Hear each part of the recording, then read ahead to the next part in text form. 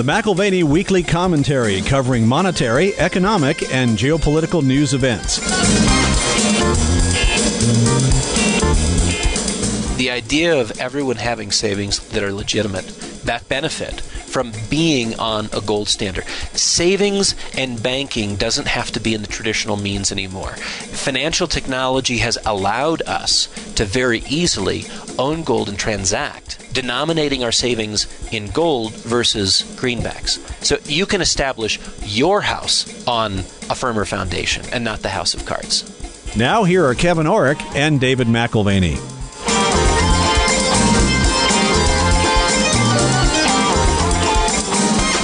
Welcome to the McAlvany Weekly Commentary. I'm Kevin Orrick along with David McAlvany. Well, we talk about your weekend adventures because you really have them, Dave.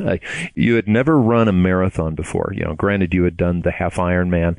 You had done some of those, but you had never actually run a full marathon. And so when you told me that that was what you planned on doing, you then told me where it was going to be. And the Moab, Utah Marathon, and not only with the huge elevation gains and the strange terrain, is just normally full of surprises. I don't know anybody who makes that their first marathon. Well, I made sure to tell the whole family that the first guy who ran the marathon, because this goes back thousands of years ago, the first guy who ran the marathon died. Right. He ran his 26 miles and then dropped dead. It delivered his message and it was done. And I had no intention of dying, but I said, I really don't know what's going to happen. I've never run that far in my life. But I did kind of map things out, and I know how fast I can generally run. And, I knew there was going to be a few tough spots because some of the hills were really rigorous. Well, and you sort of planned for that because your son was there waiting for you. And you said, all right, this is about the time I think it's going to take. And you were generous with the time. But you had planned for the unexpected.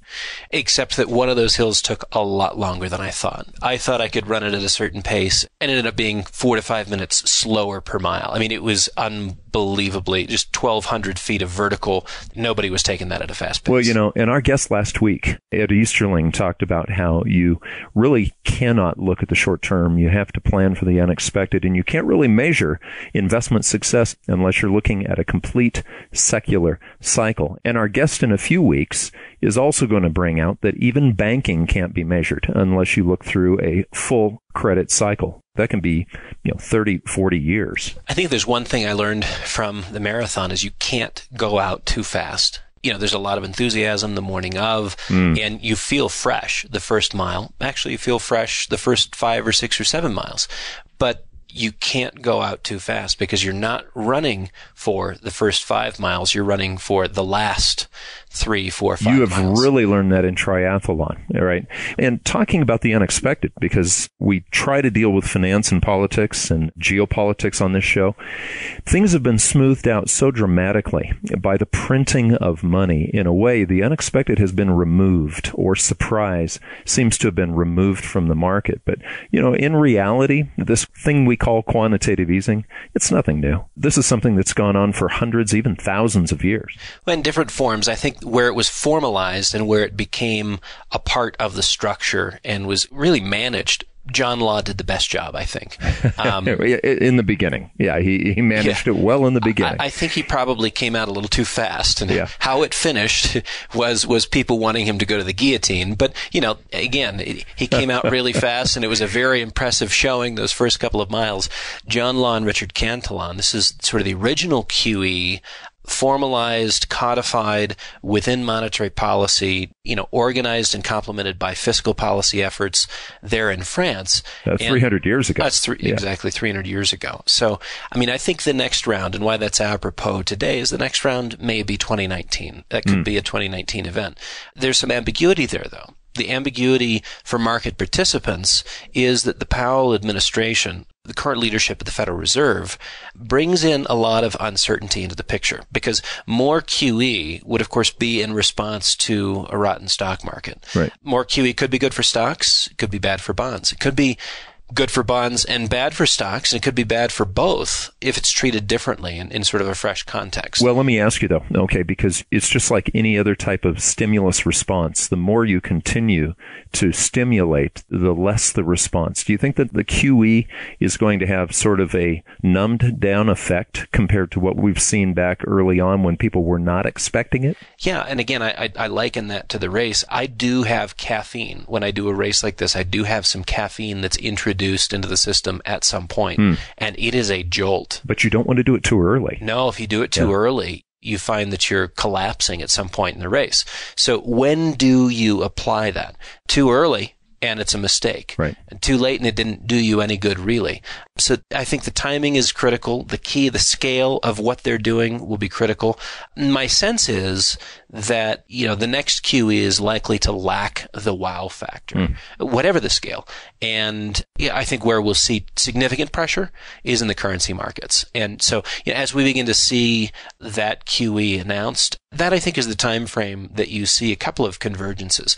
Not only the Dow and the S&P and the NASDAQ selling off, but again, you've got a policy response to that, which triggers weakness in the underlying currency. I think that's the context where you see, Alan Newman's projection of the Dow at 14,000 and gold creeping towards the 2,500 to even 5,000 mark in that range, because that gets you back to a ratio of 6-to-1. We had the 6-to-1 ratio in 2011, 2012, and I think we'll break through the 6-to-1 ratio this time and land at more of a 3-to-1 ratio. 3-to-1 ratio is $4,900 gold and 14,000 Dow. Not a complete failure of the Dow. Nothing like what the Prechter folks would see as sort of a cataclysm taking us down 60-80%, but still a very, very, very healthy correction. Well, and Newman has said himself that the correction that we had back in 2008 that got us down to 6-to-1 was not the completion of that cycle. He's really looking for a 5, 4, 3, 2, or even a 1-to-1 ratio on the Dow. But let me ask you about raising rates in December, because, the economy right now still seems, from a standard economics perspective, that it's chugging along hard, and that Powell probably, I'm thinking he's got pressure on him to raise rates in December. I think Powell's the linchpin. I don't know what he can tolerate in terms of social pressure or political pressure, but as you look at the economic stats on GDP and employment, the official stats do argue for a raising of rates in December. And so if Chairman Powell remains data-bound, then you've got the liquidity tightening, which we've witnessed globally. That will be exacerbated. And of course, a lot of the volatility that we've seen this year and acutely here in October, we definitely have seen a lot of that in the third quarter as well in the emerging markets leading into October. That liquidity tightening is going to be exacerbated by the next lifting of interest rates. Well, it's interesting, too, because we are seeing inflation tick up pretty quickly. And, you had mentioned John Law and Cantillon, but actually they're best known, John Law especially, for hyperinflation, a hyperinflationary collapse at the end. Well, and I think I mentioned John Law and Cantillon because I do expect massive intervention at a certain pain threshold. Right. Now, later this year, we'll take a deeper look at Cantillon in particular. I think he's sort of a neglected name in economics and banking, but I think he offers a very fascinating lens through which we can see John Law, who was infamous as sort of the pre-incarnation of Keynes in what today is considered normal monetary policy and has been adopted as such the world over. But he implemented the same kinds of things with his version of QE, created the Mississippi bubble, and I think you really have to appreciate fully what the Mississippi bubble was, fully as an analog to the contemporary central bank monetary policy making. Lest we sound like a broken record, but I guess it's okay too. We'll recommend the book one more time, Extraordinary Popular Delusions and the Madness of Crowds by McKay, that was written in the 1850s, long before the new economics that we supposedly have today. And it tells about the Mississippi bubble. But, there are other economists that talk about these surprise occasions that can just shock you. I mean, out of nowhere, there's surprise. And we're actually going to have a guest on in a few weeks who talks about why the market is always surprised when it's surprised. But Hyman Minsky talked an awful lot about surprise, to the point where we've actually termed a phrase called the Minsky moment. That's right. Hyman Minsky argued that it's good times, it's great success These things are the prevenient causes, the causes that come before major market chaos and crisis.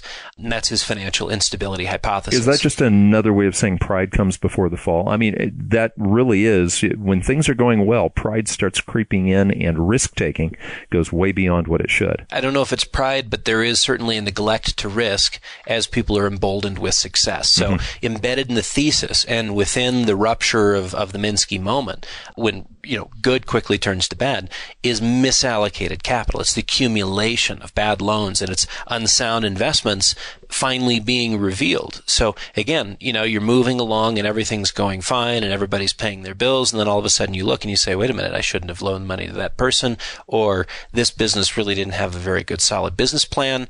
And it's as the tide goes out that all these things begin to be revealed. But you don't see that until the Minsky moment. Many people had not even heard of Hyman Minsky until 2008, and then he seemed to get an awful lot of press. His popularity reemerged in 2008 as a number of his ideas provided a plausible explanation for the chaos in the markets. So you had Nouriel Roubini, Paul Krugman. There's a number of people who have been influenced by his thinking. But again, they gave an explanation. You had Federal Reserve officials, you had White House financial planners and policy advisors. They failed to see it coming, and so they started looking for a possible explanation. All they had was good news to report. How could something so catastrophic emerge from out of the blue? And I think Minsky might say it didn't emerge out of the blue, it emerged out of the green. So you've got, you've got your money flows, and then you've got confidence that builds, and then that leads to excessive risk-taking, with there being a final consequential chapter in a boom-to-bust saga. One of the things that I can't believe we don't see coming is when companies no longer have to make any money. Back in the late 1990s, we would see these dot-com companies come out, and they had absolutely no profit. They maybe had hope for profit 5 years, 10 years down the road, but they were hugely funded with IPOs. And if it had .com on it, you bought it. The problem was there was no need to make money. So when does making money make a difference? Yeah, I think actually that suggests that we're in that final chapter yet again. You roll back the clock to the founding of Amazon, and this is one of those .com babies that went bust. Not completely bust, but you look at the takedown in share price, and it didn't have to make money in the context of raising money in the late 90s. It washed out and nearly went bankrupt in the early aughts, and fortunately it has recovered to become what it is. But here again, we're repeating this. Could the fact that making money is no longer a prerequisite for companies to go public, does that show us a little of that embedded risk that Minsky was alluding to, where people just stop paying attention to risk? And that's actually how things are so good. Times are so good that you're no longer paying attention to what could cause you to trip or stumble. Well, looking at the last year, okay, we've had an awful lot of companies come to light. How many of those companies actually are turning a profit right now? And again, maybe I'm stuck on the marathon, but I think there's every step that matters, and particularly on a trail run, you can turn your ankle on every stone and root. Right. And you have to constantly pay attention. It doesn't matter how you feel. If you're not aware constantly of what can trip you up, you will be tripped up. And it's actually a very different race than a typical marathon, because you can just kind of get into a mode and mindlessly go for it with a regular run. Do you remember in the book Born to Run, which is about that kind of trail running? He said, when you're out there and you have to make a decision as to whether to take one step or two, take three. That's right. And you're slowing down. You're not stretching things out. You're actually bringing more caution in. If it could be done in two, take three. Yeah. So these companies that have gone public this year, 83% of companies that have gone public this year. Obviously to great fanfare, they wouldn't be going to the public to raise capital, but 83% of them have had negative earnings over the last 12 months. They're not making any money. That's amazing to me. That appears to be a market profile of investors clinging to hope, of seeing that it's ideas, it's not return on investment that matters anymore. Maybe every company will be the next Amazon and make no money for a decade before turning a profit. But is this just your issue, Dave? I'm glad that you like to make money, because I work for a company that really needs to turn a profit to pay their people. Is it just your issue? No, Jay Ritter, Robert Prechter, Mark Faber, they certainly think this is an issue. I remember back to when we were doing an interview with the CEO of Overstock.com. Yeah. And, I looked at their numbers and I thought, how is this possible? I mean, the guy's making a couple $1 million a year. The company doesn't make any money, but everyone is making money off of the company, and it really relies on investors throwing capital at this thing, hoping that it someday works. But it is working. It's working for everyone in the company. It's the investors that are getting shined. I mean, that's really what's happening. And you've got to really drum up some enthusiasm for investors to be like, hey, I don't care about return on capital. Not for a long, long time. I'm in it for the long haul. Like we mentioned a couple weeks ago, everybody's a long-term investor until something bad happens. And it's like, what is long-term? Long-term is 10 seconds if you're experiencing excruciating pain. Dave, we've all known people like that in our own circles. Okay, where you've got this guy who's always driving a Mercedes, BMW, whatever it is, and he is always raising funds for the next project. But you never see, as you look through your life, you never see any of those projects actually come to fruition. It's just continually raising funds, raising capital. Snap was a similar case in point 2 years ago. It went public in March of 2017, launched from an IPO price of 17, went to 29. And it didn't have profits then. It still doesn't have profits today. And as time has worn on, that's become a concern. And I think it's a part of that little micro saga. You've got 80% decline here recently in the price of those shares. And it's just curious. A good-looking IPO is like a good-looking date. There has to be more substance to ultimately go the distance in a lasting relationship. Right. It can't just be, wow, this is really interesting, so beautiful, quite handsome. There are Minsky relational moments. Minsky would probably scold me for abusing this idea now. But now you're on dating. Yeah, you're going to talk to your kids about this. I know. Yeah. Well, we try to think laterally. Yeah, I think there are Minsky relational moments for those that don't holistically manage a balance sheet of intangible assets. Mm-hmm. And there's, of course, nothing detrimental about good times, so long as you've built reserves for the days of challenge and distress. And that's where, you take advantage of having a successful business to be able to reserve. We should not be surprised. What's the bottom line here? We should not be surprised by the volatility we saw in October 2018, 2019 being a continuation of what we saw both in early February of this year, as well as the replay in October. Volatility is reemerged as so many popular bets in the market are grinding through cash without profit to show for the effort. Right. And the thing is, look at these companies that may be facing something that they absolutely have no control over. Okay. Take Uber for an example. They've been just hiring people as contractors. Now they face the possibility of going out of business if they have to actually call them employees. I use Uber just about everywhere I travel to. It's very convenient, but Uber is a business model. And they don't pay medical. I don't know what they pay, but it's not like having an employee. Right. No, it's very scalable, but they do face some legislative challenges. I mean, if you want to call it legislative challenges. But, they are a big percentage of the ride-hail market, close to 70%, compared to Lyft and some of the other popular apps that allow you to get a car on short notice.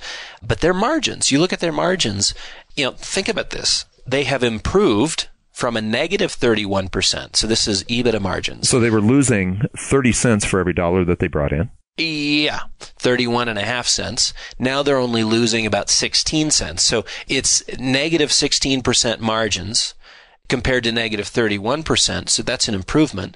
But at the same time, as a company, they're seeing deceleration. Right. And you mentioned the showdown. That's the big deal. The big issue moving forward is the legal classification of the drivers. Are all those drivers employees or are they contractors? To this point, they've been treated as contractors. If the conclusion is that they're employees, that company is toast. And we're talking about a company that's supposed to come public at an IPO of $120 billion market cap. Mm-hmm. I mean, that's pending. That's imminent, right? But if they are employees, right, what do you have to do? They lost in the first half of this year, excluding a one-time gain. They lost $1.3 billion in the first half of this year. And that's still calling their employees contractors. That's right. That does not include the expenses that they'd have to shoulder under an employee classification, federal tax withholding, medical insurance, workers' comp insurance, any other benefit costs that, an HR department normally manages. So you've got the drivers who are not happy. They've got roughly a 25% annual driver attrition, according to a survey done by the New York City Taxi and Limousine Commission. I don't know if that's objective or not. Probably not, but it's probably close enough, right? That's right, yeah. And a decline in monthly pay. I talk to every Uber driver that I'm engaged with, and some fascinating conversations. There are some amazingly smart Uber drivers knowing where to be at the right time. The best conversation I had of late with an Uber driver was in Atlanta. And this gal was from Venezuela. And she told me the story about how Venezuela. Yeah. Wow. She remitted about $150, $200 a month to her mom in Venezuela.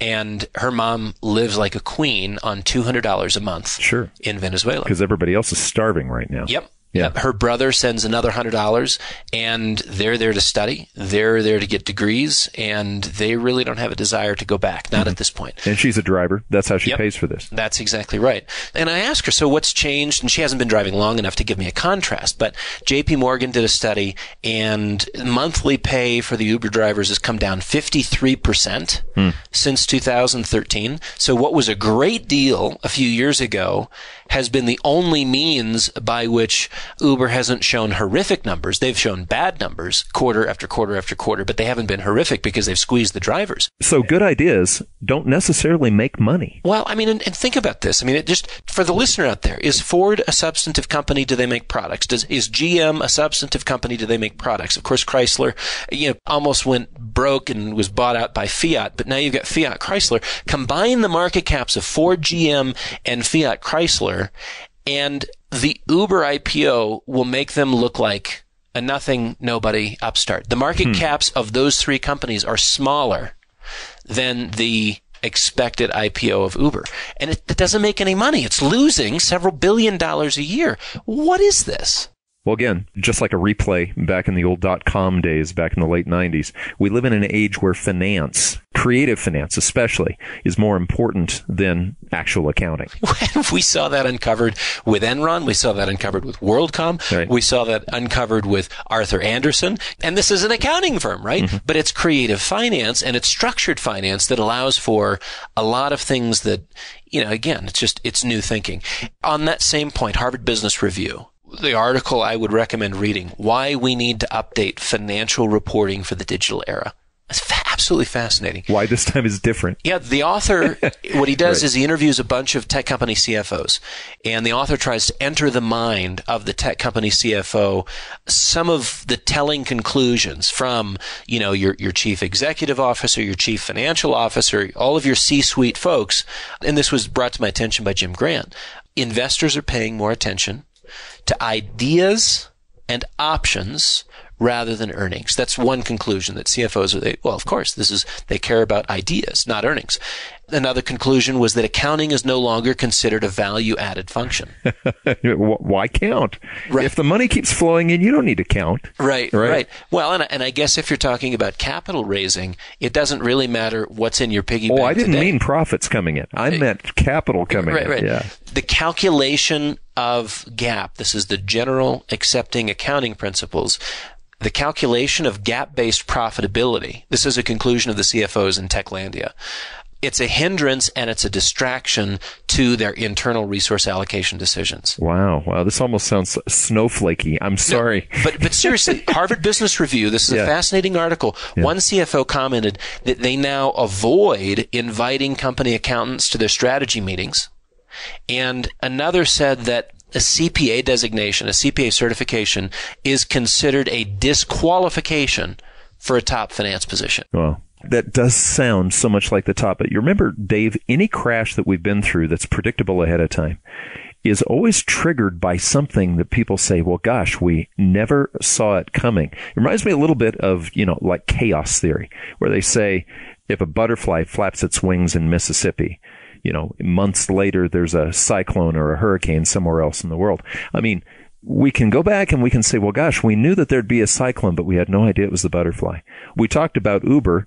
That may or may not go their direction, but they're going to have to start making money at some point. Yeah, this is one of the things I like about the Prechter folks. I don't agree with all their conclusions, but I do appreciate their analysis on mood and culture and some of those They're shifts. looking for signals. Yeah, because honestly, I mean, when you start talking about a CPA certification being a disqualification to be in finance in a tech company, you're talking about a cultural decision, right? Yeah. You're suggesting that there is a mood that, we need to be a little bit more aggressive. Dude, stop counting. GAAP versus non-GAAP accounting. I mean, again, GAAP versus non-GAAP is the difference between putting the pedal to the metal and managing a business conservatively for the next 100 years, not the next 100 days. And when you're talking about capital burn rates, you need to worry about the next 100 days and the capital raise and the next round of funding, et cetera, et cetera. Silicon Valley CFOs on this point of the butterfly effect, flaps its wings in one part of the world. There's a causal chain of events, unforeseeable consequences closer to home. One of the largest sources of funding, of liquidity in the tech space in recent years has been Saudi Arabia. Boy, they've been in the news a lot, haven't they? So connect these dots. Yeah. Connect these dots and see how this sits for not only your unicorns, these young upstart companies that are worth now $1 billion or more. That's what they call a unicorn. If you have in a very short period of time, $1 billion market cap or more in a short, in their infancy, they've gone very quickly. What happened here a few weeks ago in Turkey with Khashoggi, the journalist? Right. He's murdered by the Saudi government. And you've got Silicon Valley startups which have taken so much money from the Saudi Arabian government. And again, you're talking about a significant PR problem straight out of the gates, because who are you partnering with? I mean, it becomes very awkward moving forward to receive funds. Richard Branson is looking at $1 billion fundraising deal with Saudi Arabia, or was up until the Khashoggi event. Right. And now he's like, I can't do this. This is not going to work. Why? Because he understands the PR nightmare that is. So first of all, a PR problem. Second of all, a funding problem. And for some of these young companies, that is very significant. Jawad Mian is a writer and analyst, CFA, certified financial analyst. In his report, Stray Reflections, he quotes a tech journalist, Kara Swisher. She's a very influential tech journalist. I think she's 51 years old, has been around a long time, and whether it's writing for Wired magazine or, she's written for everybody. Mm-hmm. And she's published a couple of books. She says, anywhere you tug, at any company or investment firm or venture capital, there's either Saudi money or questionable money everywhere across the system. This is her quote. This is where it ends.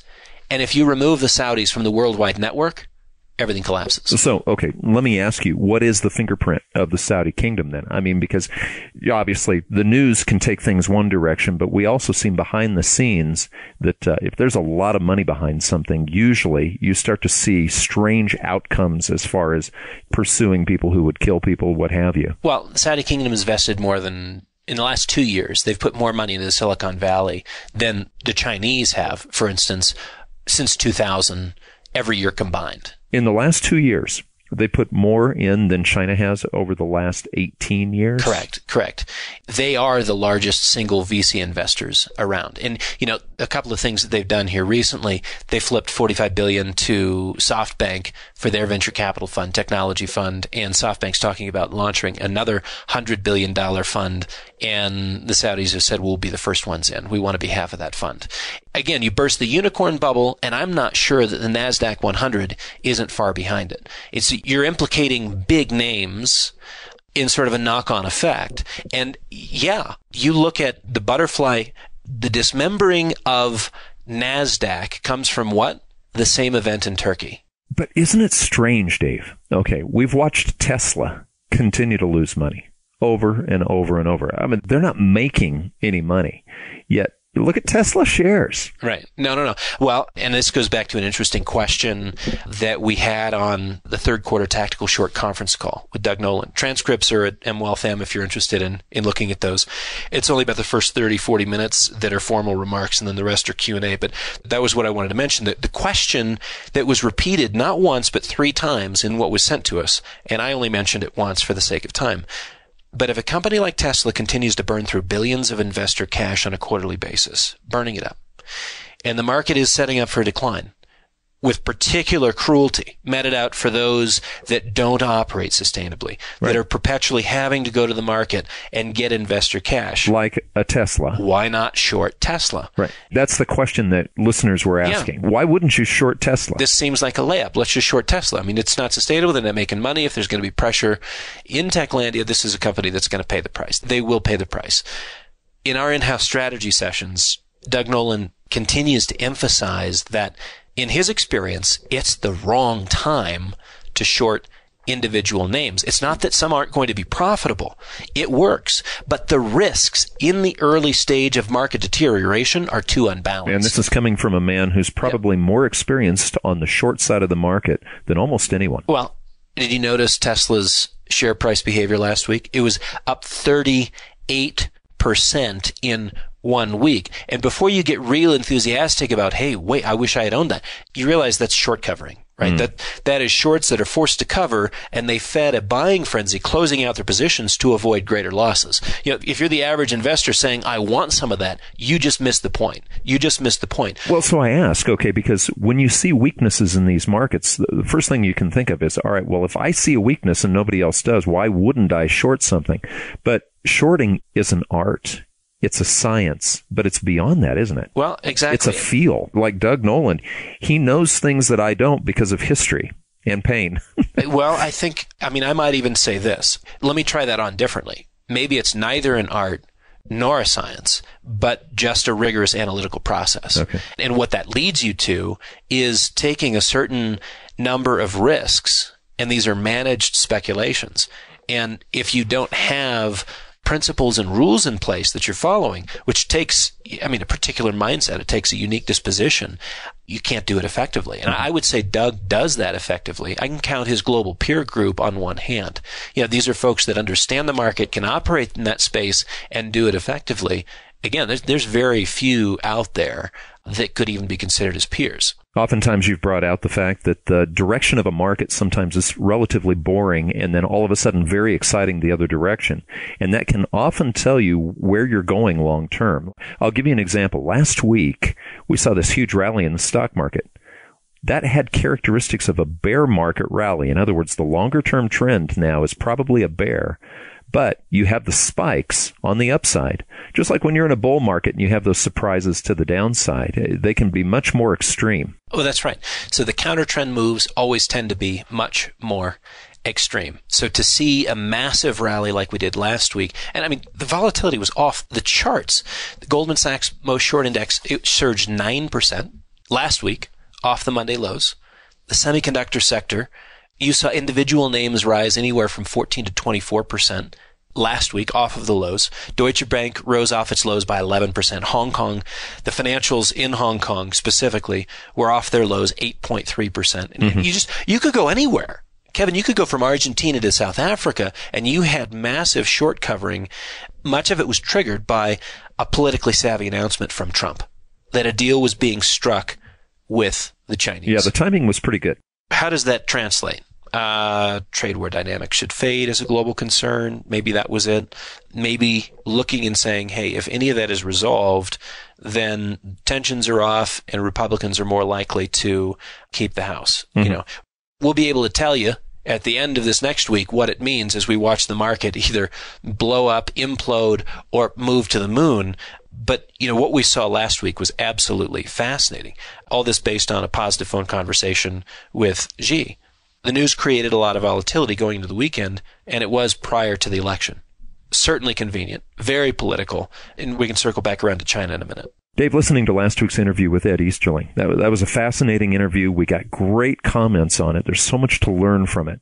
But actually, he sounded like he was downplaying share buybacks, companies buying back their shares. And we know that can be a signal for a crash. And I'll just read a quote here. Big U.S. companies spent more money on buying back shares than they did on capital expenditures in the first half of 2018. The last time that happened, for 2 straight quarters, was just before the crisis in 2008. according to the chart from Deutsche Bank. So share buybacks, when companies are actually saying, I don't think we're going to go ahead and expand. You talked about not needing to make money, thinking, well, we don't really need to have capital expenditures, which is what a business does. Let's just go ahead and buy back our shares, raise the earnings per share by doing so. Right. Well, I think I've been clear on where I stand on the buyback issue.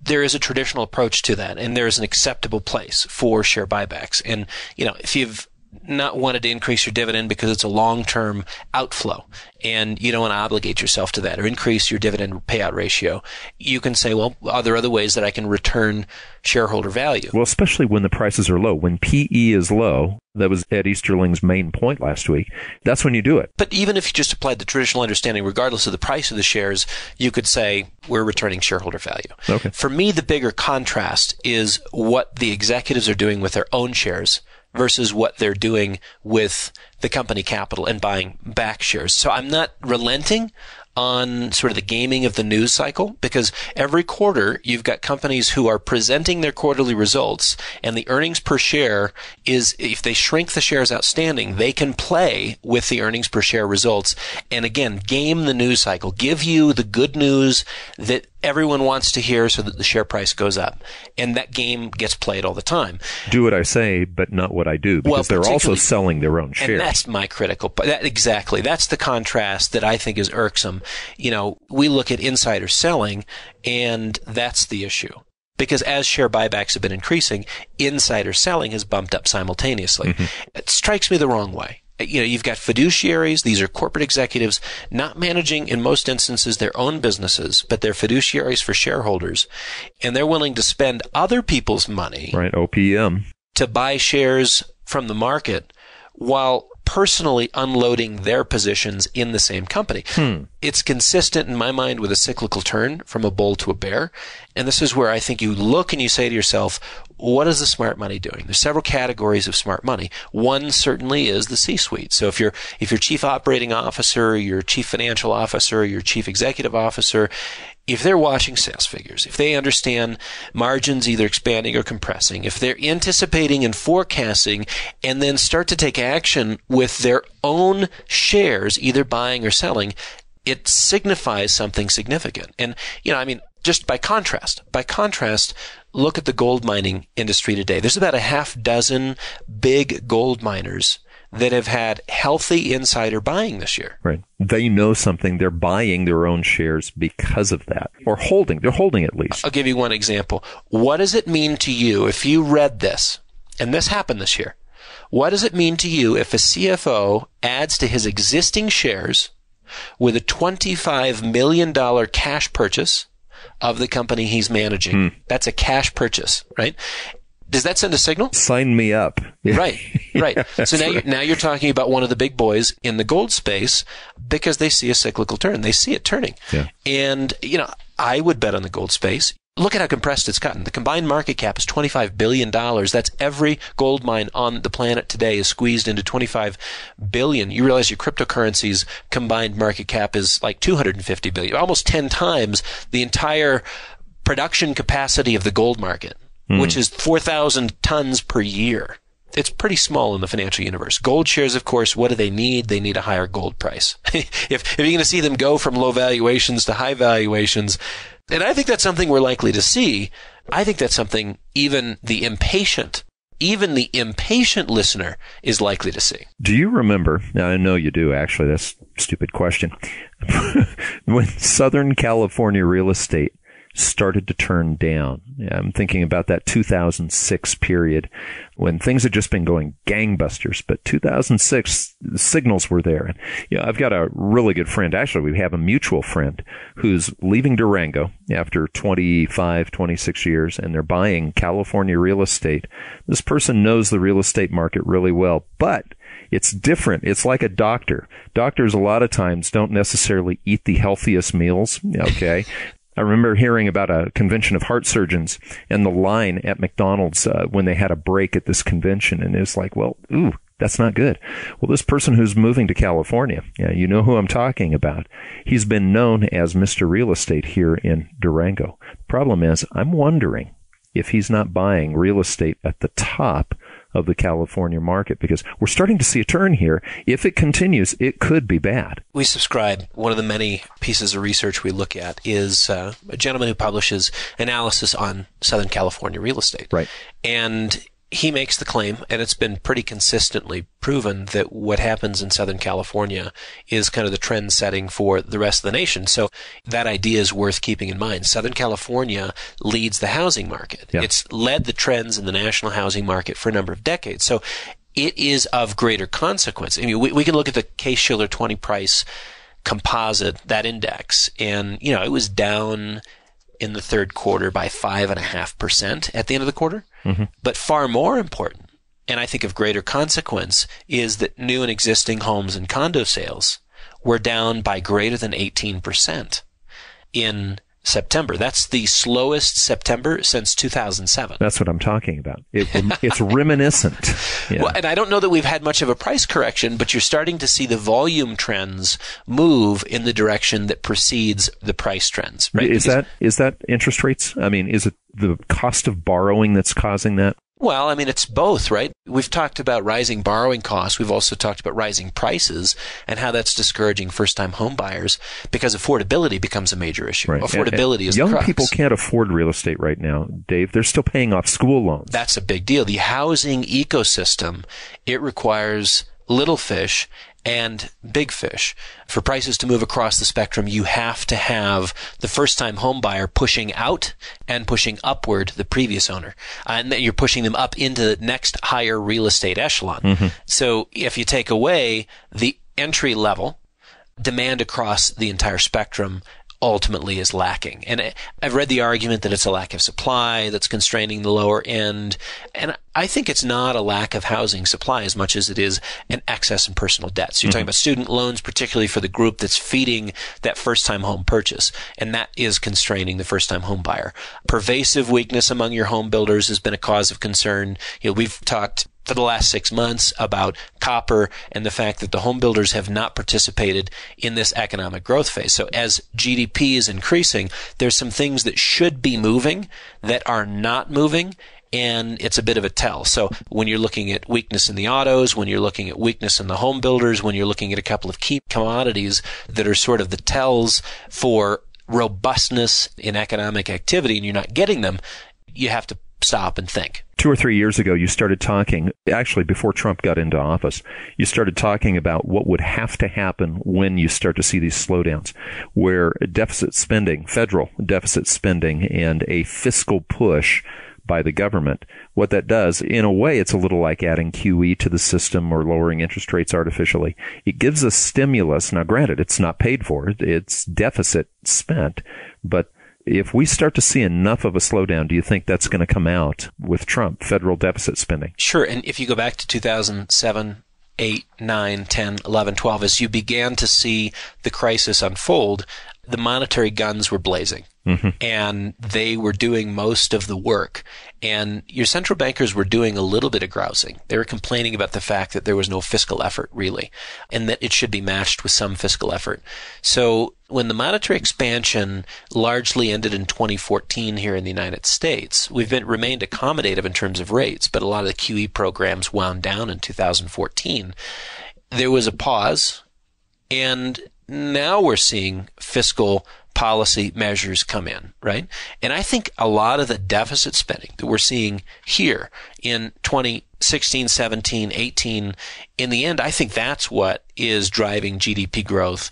It's deficit spending. And I think that's going to be responsible for the GDP growth we have maybe next year too. Without real estate expanding, because that does pull on the GDP, doesn't it? To some degree, yeah. And the GDP numbers, if you look at the Commerce Department numbers here in the last week or so, we were at a 4.2% growth rate in the second quarter. We're at a 3.5% growth rate in the third quarter, decelerating and moving towards what is more of a normal range. As Ed suggested last week, we should be around 3%. That's been normal, except for the last, since the year 2000, it's averaged more like 1.9. David Rosenberg at Gluskin Sheff, he points out that without real estate expanding, there is a broad-based drag on GDP growth. And I think that's what we're going to see in 2019 because real estate has not participated. It has not been the booster.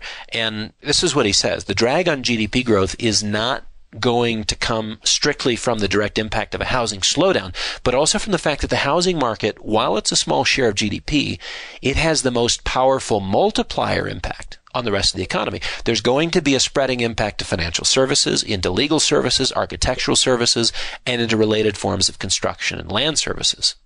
That's the end of Rosenberg's comments, but fundamentals have deteriorated within the housing market and are showing signs of that even more so, as we mentioned, with Southern California. A bear market rally, this is what we've seen in the equity markets here in the last few days.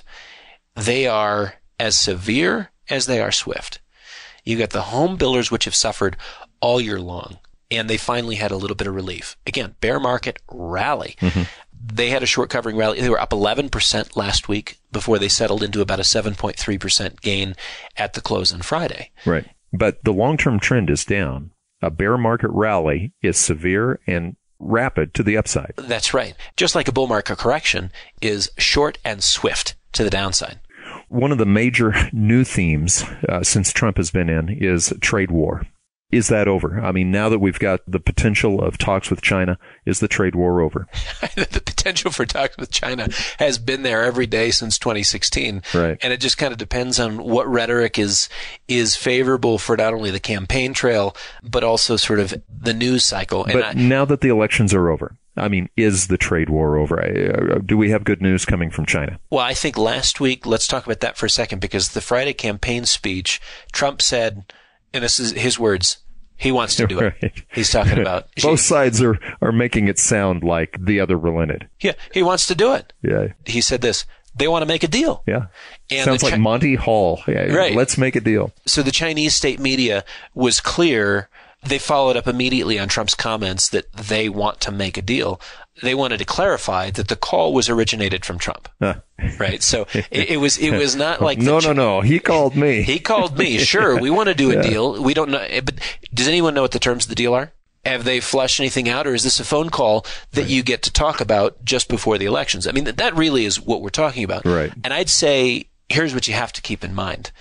You have to keep in mind that the South China Sea, territorial expansion, the steady displacement of other leading nations economically in the G20 in recent years. This is the trend in play for China.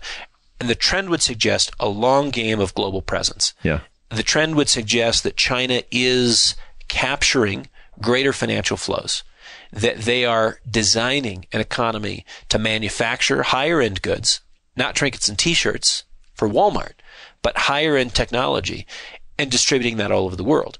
So the long-term objectives for the Chinese have not been met. And the long-term objectives of the United States have not been met.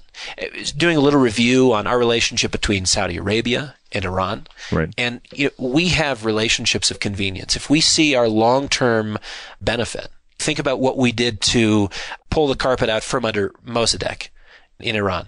And we helped get the Shah in place. Right. And then the Shah turned too nationalist and wasn't doing exactly what we wanted. So we pulled out our State Department. This is before the Treasury Department really got active in the foreign field. But our State Department, when they were out there... I told you so. I told you so. Well, and that's who we put in power. So right. We put in... Ayatollah Khomeini. Khomeini. Yeah. And so this is like 1979. So right. From 53 to 79, we're playing power broker in the Middle East. We shift in 79 to supporting Iraq in the Iran-Iraq war. Right. Right. And all of these things we do on the basis of what's in it for us. Right. And I don't see that we've settled anything with the Chinese in terms of what's in it for us. If they're going to continue to march forward in terms of territorial expansion, then what's in it for us has not been determined. Well, and we do a lot of that with our treasuries and SWIFT transfer system. And I was just reading something this morning about how Turkey, Iran, Russia, China, they're all talking to each other about moving away from the dollar. Now, that may be a long-term plan, but can you imagine, okay, if the world had another option that wasn't part of this SWIFT transfer system? What we're doing with Iran is entirely inconvenient for SWIFT. And it's entirely inconvenient for the rest of the world because the UK would like to do business with Iran. Right. France would like to do business with Iran. Germany would like to do business with Iran. The Russians are doing business. And it's fascinating when you look at sort of our threats. We threaten everybody. You can't work with Iran or we'll bring sanctions against you. And this is the bluff that they've got with SWIFT right now. Yeah. You should not be clearing anything for anyone. There should be no bank transfers in or out of Iran. But do you know there's exceptions to that? Who's at the top of the list of the exceptions? The Chinese. Like, we're willing to push around smaller people in smaller countries and smaller, but that's not a hill we've died on. You know, the dollar was a house of bricks when it was based on gold, but the dollar right now is based on $22 trillion worth of deficit. It's a house of cards. This whole thing, I think back to the 1870s, Dave, when Otto von Bismarck was holding all of Europe together just with these agreements between each other. And ultimately, when he died, things just started falling apart until it led to 1914. And these guys were shooting at each other, and they had absolutely no idea why. They didn't know what World War I was about, but it was because the house of bricks had turned into a house of cards, and the person who was holding it all together was no longer there. Well, and we've had a house of cards since 1971, when we moved away from Bretton Woods, which was not really a gold standard, the quasi-gold standard of the Bretton Woods period. You'd have to go back to the real gold standard pre-1923 in the Conference of Genoa for something actual gold. True. But you're right. You've got these circumstances relating to China which have not been settled. Not only do we not have a trade agreement, past the midterms, we don't know anything about anything as it relates to the stress and strain in the financial markets caused by a trade war. Nothing's been settled there. The bigger picture is nothing has been settled with Taiwan. Nothing has been settled with the South China Sea. Right. Nothing has been settled with Iran. And these are the flashpoints which create real tensions and underlie the actual relationship between us and China. Right. We are in a competitive relationship. We're no longer in a complementary friendship that you could have argued for from the 70s and 80s forward, where they're moving towards us and we're helping them modernize, et cetera, et cetera. I appreciate that's only one interpretation of those events, but we have flashpoints. Taiwan, the South China Sea, Iran. Until these things are settled, I think the trade war is just the means by which we talk about the conflict, which is ongoing. It's almost as if we're in an unannounced war, an unofficial war. And the trade war is just kind of the way we talk about things, but the real issues are those things that we just talked about. Taiwan, the South China Sea, the Spratly Islands, building out military infrastructure in a place where over a third of all global commerce flows, right? And that's what they want. The Chinese want to be able to control the toll bridge in global trade. Dave, before we finish up, I'd just like to bring up the fact that one of the men you work with grew up in Russia, and he looked at America. He loves America, but he sees that they no longer are in a gold standard, and he saw what happened to other countries over in Europe and Eastern Europe when that was the case. And he pointed out to Jim Grant a way to put yourself on a personal gold standard. I think we have to finish with that, because you can leave people hopeless by saying, well, we're not on a gold standard, this whole thing's going to fall apart. But we can still legally, here in America, put ourselves and our savings on a gold standard. Right. Now, the idea of everyone having savings that are legitimate. I'm talking to this gal in the Uber car in Atlanta. From Venezuela. Her family could have starved. I'm telling her about vaulted.com. Why? Because this is a way that she can save and that her mother can benefit from being on a gold standard. Savings and banking doesn't have to be in the traditional means anymore. Financial technology has allowed us to very easily own gold and transact, denominating our savings in gold versus greenbacks. Right. So you can establish your house on a firmer foundation and not the house of cards. You've been listening to the McAlvany Weekly Commentary. I'm Kevin Orrick along with David McAlvany. You can find us at McAlvany.com, McAlvany.com, or you can call us at 800-525-9556. This has been the McAlvany Weekly Commentary. The views expressed should not be considered to be a solicitation or a recommendation for your investment portfolio. You should consult a professional financial advisor to assess your suitability for risk and investment. Join us again next week for a new edition of the McAlvany Weekly Commentary.